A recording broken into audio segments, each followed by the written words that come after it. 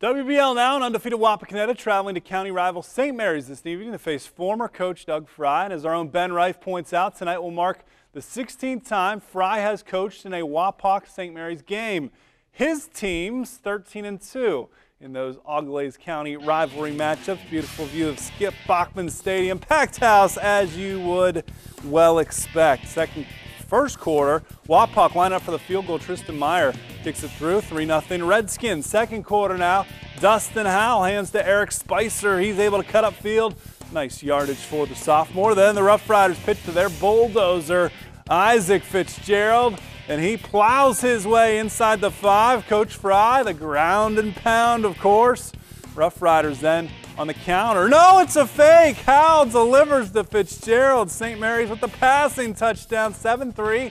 Rough Riders in front. Look at the St. Mary's fans tonight. Wapak now with the ball, trying to quiet the crowd. Keaton Metz, senior, with great blocking, beats the defense. 42-yard touchdown. He had 20 carries, 90 yards, and 2 scores.